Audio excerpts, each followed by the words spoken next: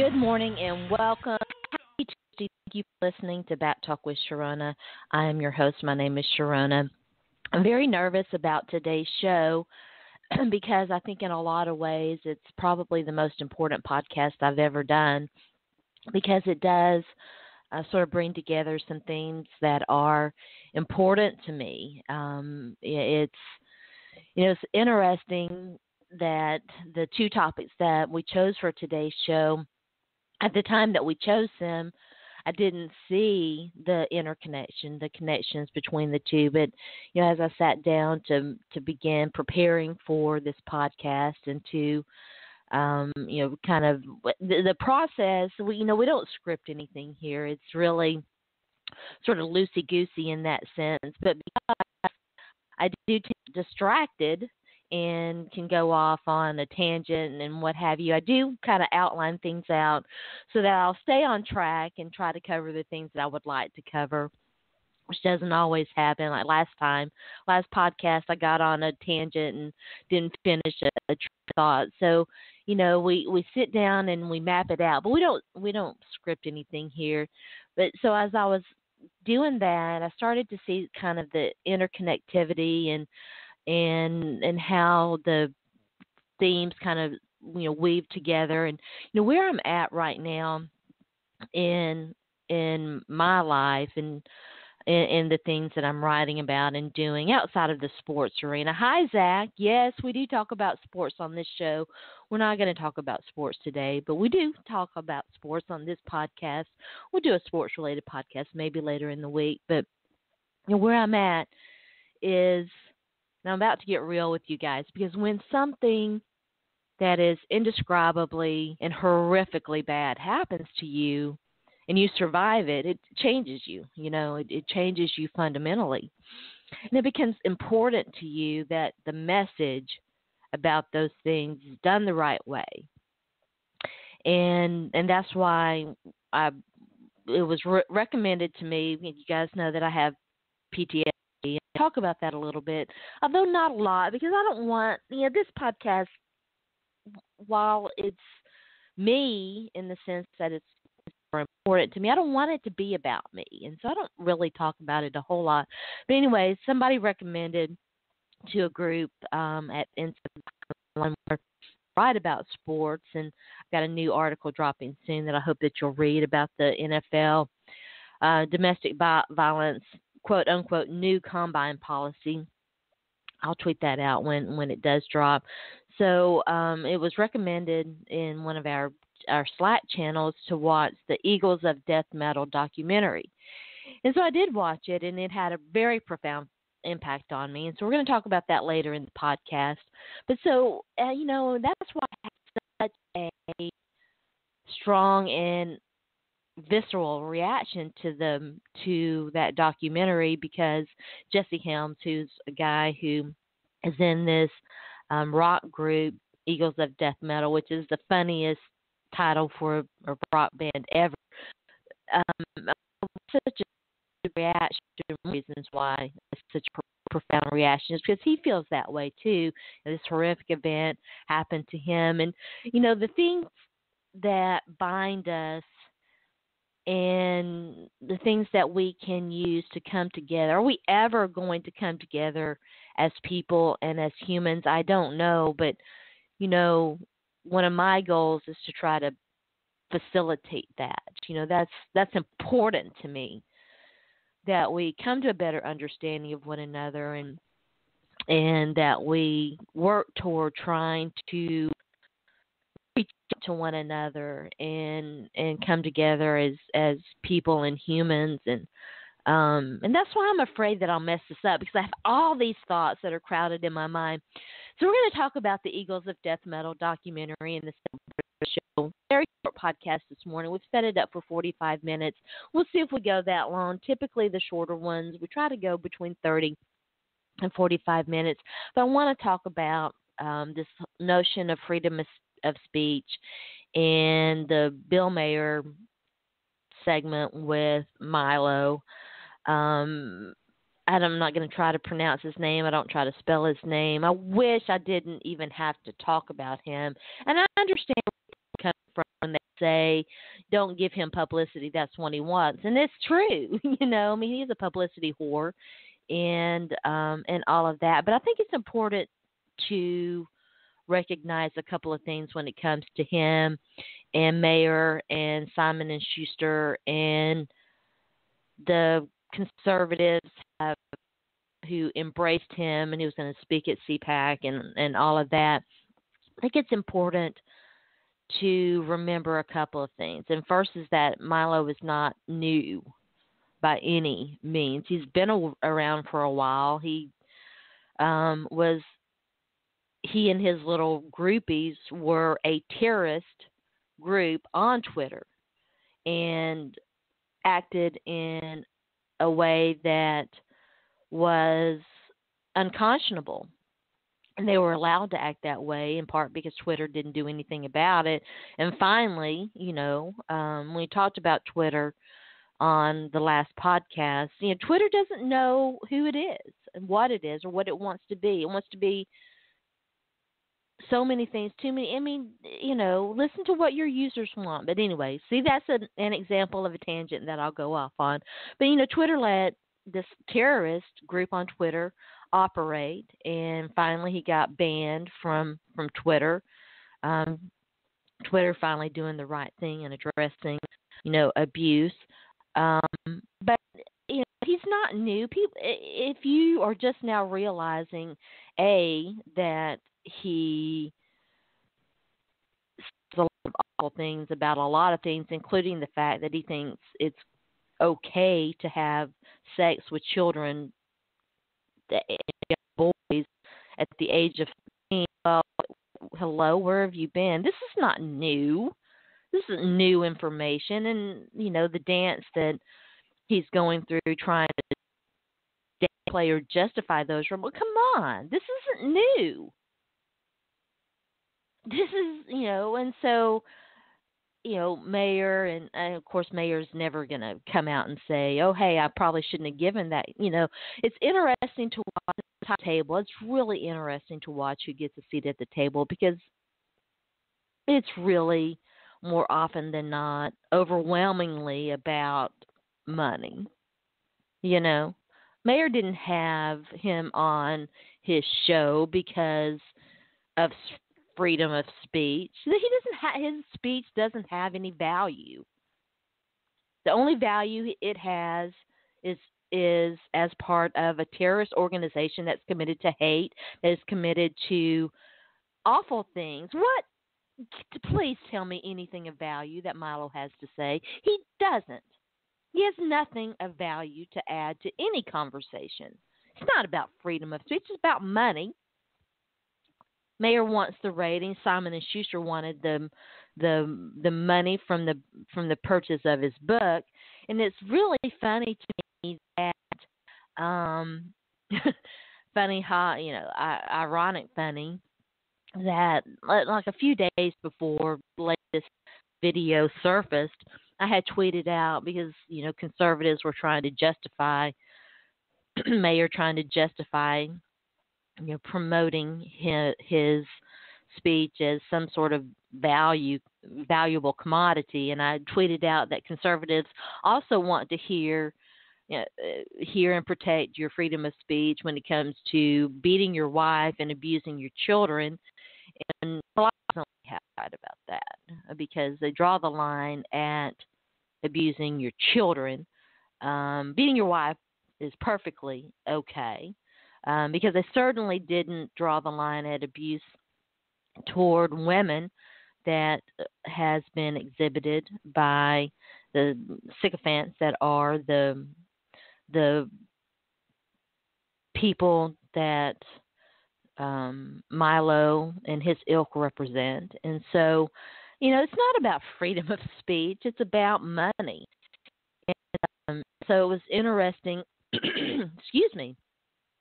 It was interesting when Simon and Schuster announced yesterday that the book that they had purchased, given an advance toward, was not going. They had pulled it. It was not going to be published. And I was contacted shortly after that by someone in the publishing industry and was told that um, it wasn't necessary. And of course, you knew it wasn't about them drawing some moral line in the sand. Although I'm sure that the fact that the child molestation aspect of it meant from a business standpoint, they knew that they were going to, it was possibly going to lose money and what have you. It wasn't going to be the money making proposition that they thought that it would be. And so when it comes to the almighty concept of money, it was easy to scuttle it at that point. But there were also, from what I understand, from what I've been told, there were problems with the project too. People working on the project had left, and it came at a moment where Simon & Schuster could scuttle this project. It had not gone into hardback. From what I was told, the book had not gone. I have serious questions about whether it was ever going to even be published in any sort of real form without this, because of some of the behind the scenes issues that were conveyed to me. But it was able to be scuttled before it went into print. They they axed it before they had to eat the money from having to shred or destroy the books that they didn't want they didn't want out on the bookshelves. But it's okay to abuse women, to talk about to be prejudiced and talk about a large number of groups, but we've got to protect the children. When it comes to children, now we draw the line. Can't have can't promote having sex with children, because that's where the conservatives draw the line here. And it's interesting how people with a conservative point of view. I can remember when conservatives really did have a moral center. I can remember those days, and I have family members who are conservatives, and so I know that there are legitimately people who have good souls, who have good hearts, who are conservatives. And I think that I think that Jesse Helms, who is the front man for Eagles of Death Metal, I feel in my heart, I didn't spend a lot of time looking up his politics. In the documentary, he does say that, in his first life before he became this rock star, that he lived a conservative way of life. I feel pretty certain that he probably is a conservative.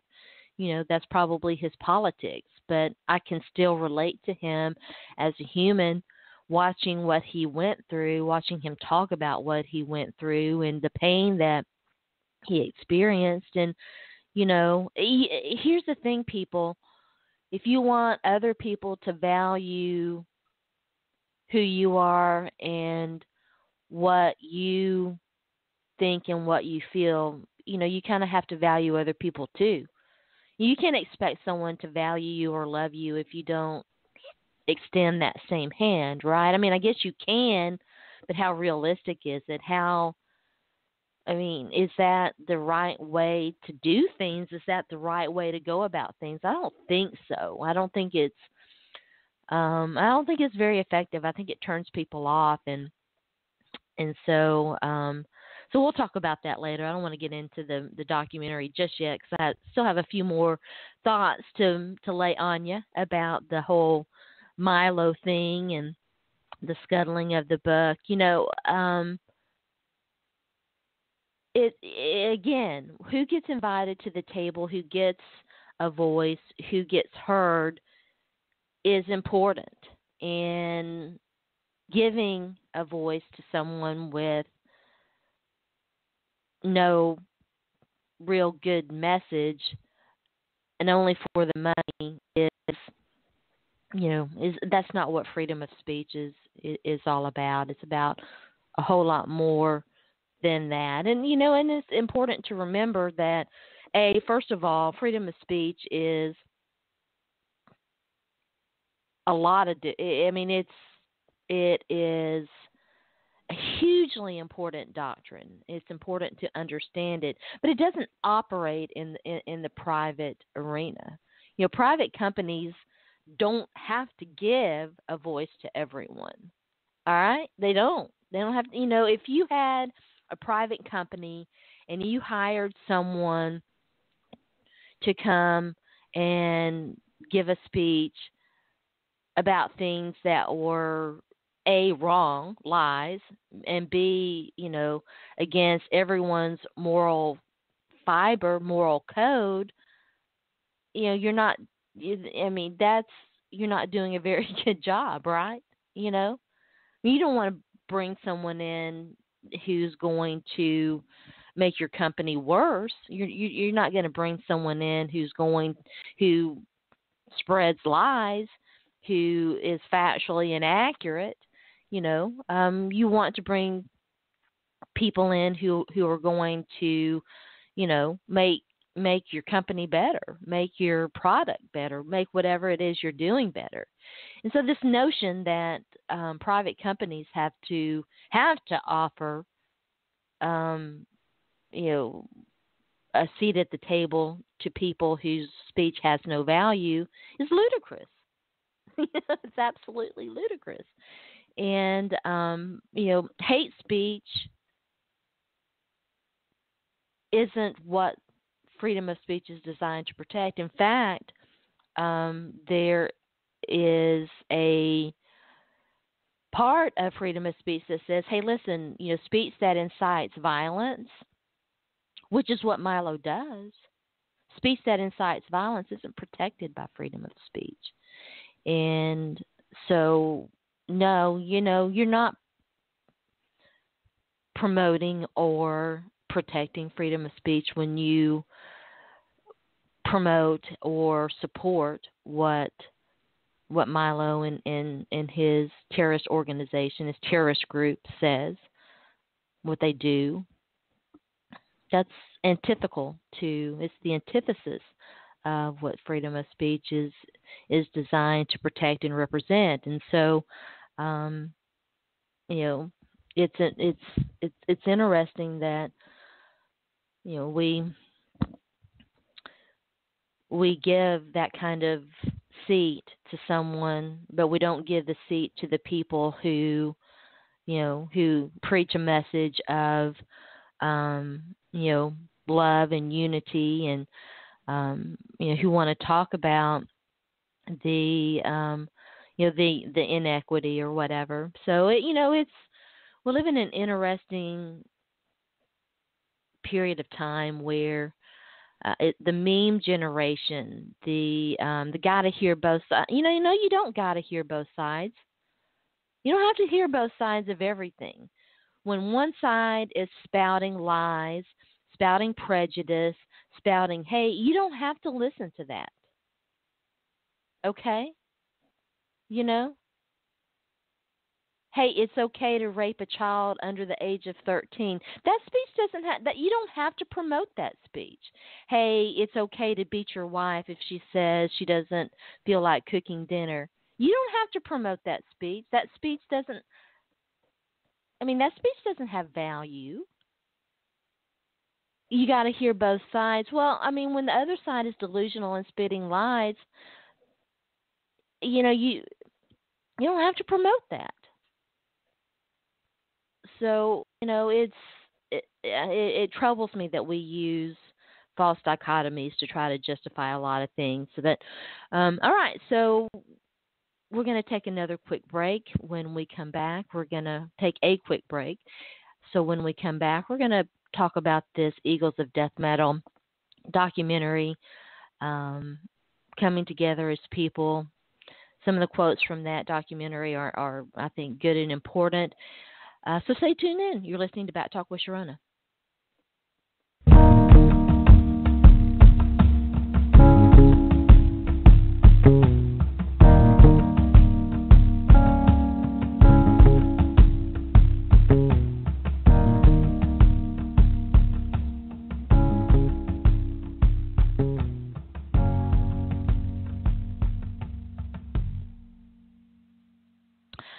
All right, welcome back. You're tuned in and listening to Bat Talk with Sharona. I am your host. My name is Sharona. By the way, you can follow me out there on Twitter at Sports by Sharona. Check out my website, Bat Talk with Sharona. We talk about things that we write about, the things that we talk about on the podcast. We write about other things. We write about cats. And when I say we, I include the people who are generous enough to donate their time to come on the podcast. No guests this morning. It's just me talking to you, talking about stuff. But I use the collective we because the people who come on the show who donate their time and who and a lot of times who expose themselves because some people who've come on the show have experience some of the backlash and hate that you experience when you talk about things that are important to you. So, we use that we because I do feel like we're all in this together. And it may not always seem that way, because we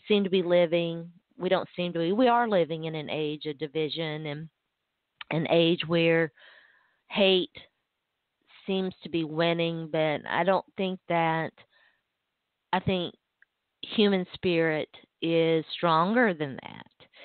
And so, when I sat down to watch this documentary, and I had never heard of Eagles of Death Metal. All right, I had never heard of them. I didn't know who they were. So I sat down to watch this documentary, and it really is, it's a lot of things. It's about friendship. It's a beautiful story about friendship between these two guys who started this band. It's a story about reinventing yourself. It's a story about love. It is a story about hate. And it's a story about overcoming. And it's also, and it's not intended to be, but it's also a story about PTSD and what that does to you. And so as I was watching this documentary, and I'm looking at Jesse, and I am, watching, it's like looking in a mirror, It was so weird because he obviously looks nothing like me, and I'm fairly certain his politics are nothing like mine. And maybe in some ways they are, because I think that we do share like a common bond in that, you can't let the bad things that happen to you turn you into, a hate-filled person, and that you feel a responsibility to the other survivors of what you've experienced to be a message of light and love and hope and the things that that bond us and bring us together. And so I'm watching this documentary, and it's so weird and odd to be looking at someone who's so different from you and going, oh, shit, I understand that, and one of the first thing that stood out to me, and I think I tweeted this out and I actually wrote it in my notes. One of the things that he said about when he was in that moment, and if you're not familiar, this documentary is, it concerns the terrorist attacks that happened in Paris in November of 2015, and they were giving a concert at the Bataclan, and this terrible terrorist attack struck a lot of different places in Paris, and over 100 people were killed. 130 people, I believe, were killed. 89 were killed at this concert, this rock concert. Hundreds were wounded, and it was a terrible tragedy for the world. And and it's important to I think to watch these things and to understand the impact that they have on people. So I'm watching this documentary, and one of the things that he said just really kind of stood out to me. because he said he's watching this tragedy go down, and he said it tasted like I had copper pennies in my mouth, and I was like, dude, because I know that taste, you know. God, I know that taste, and it's like that's so weird, you know, to watch and they say something like that and go, wow, you know, I know that. And so, you know, it was weird to watch him and to and especially when he was giving an interview. There's an interview later on in the documentary, you know, where he's talking about going back to Paris and finishing this concert that was interrupted, and what that meant to him as, you know, as a person, as a rock star, and as a survivor of this horrific thing. And I'm watching him, and I know, and it's like, you know, I know what he's going through, because he's sitting there at one point. He's sitting there, and his legs is like bouncing up and down, you know, and which is I do a lot when I'm talking about things like that. And so like so it's so weird, you know, to be watching meditative, to have this connection with someone that you don't know, who's so different in so many ways from you, but so similar, you know. I'm thinking, wow, you know, it's trying to think of a way to put it, you know, and I don't mean to put words or thoughts into his mouth or his brain, but the thought that comes to my mind is, I know what it's like to be him, and to, you know, to have a memory or memories that are, you know, so bad and so hard that the pain inside of you is so great that you want to get out from inside your own skin. And maybe he wasn't thinking that, or maybe he wasn't experiencing that. But no, I kind of feel like, you know, maybe he was, and that's a terrible feeling. You know, it's a terrible feeling. So anyway, it was just odd to watch, and it's really a very, very powerful documentary. We can't hide our heads in the sand about what bad people in this world are doing, and there are people committing terrorist acts. They don't all look the same. Some of them are white Protestant males. The most recent terrorist attack was committed by a white male in Canada. Um, Bad people are in every group, every organization, but so are good people, you know? So are the good people who want to make the world a better place. And we're never going to come together as humans or as people until we learn to look at people who are different from us, who necessarily have the same views or the same ideas as us. But that doesn't mean they're, you know, I mean, that doesn't mean that they're not good people, you know?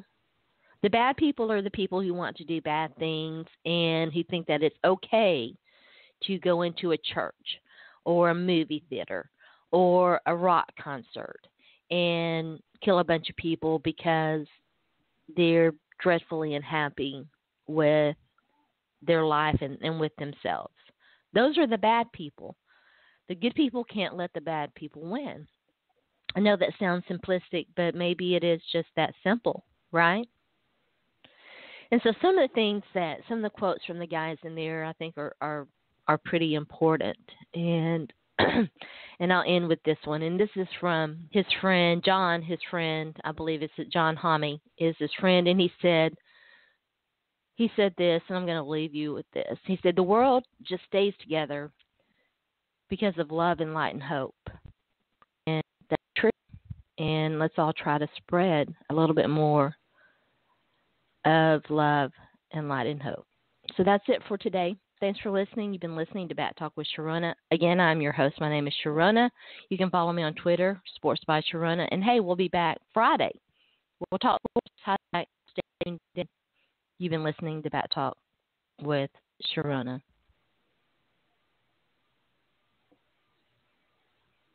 I love you all the time.